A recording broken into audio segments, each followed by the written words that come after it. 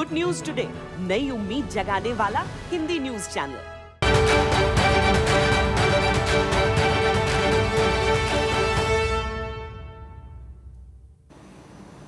Welcome back. Battle for Panjshir, the last standing bastion against the Taliban, has intensified. Taliban is inching closer to the takeover of the last citadel.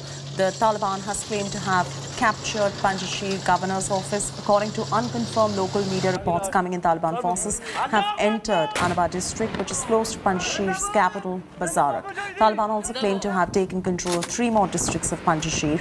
Although former Afghan Vice President of Afghanistan, Amrullah Saleh, on Friday rejected Taliban's claims of making gains in Panjshir. In a Facebook post, Resistance Force Commander Ahmed Masood also said his forces would resist and continue to stand strong in the fight.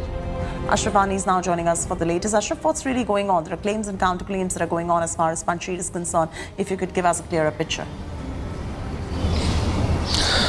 Katie, absolutely. As you said, that the Taliban is claiming that they have not only captured the governor house of Panjshir, but in fact what is trending on the social media by the Taliban side is that they have also captured the house of the Ahmed Masood, who is the only resistance face in the Afghanistan, in Panjshir Valley, who has given a tough fight to the Taliban for last 1 week. Still, there is no internet in the Panjshir Valley. The things are not coming out, but one thing what is coming out is that the Taliban has started its final push for the Panjshir Valley.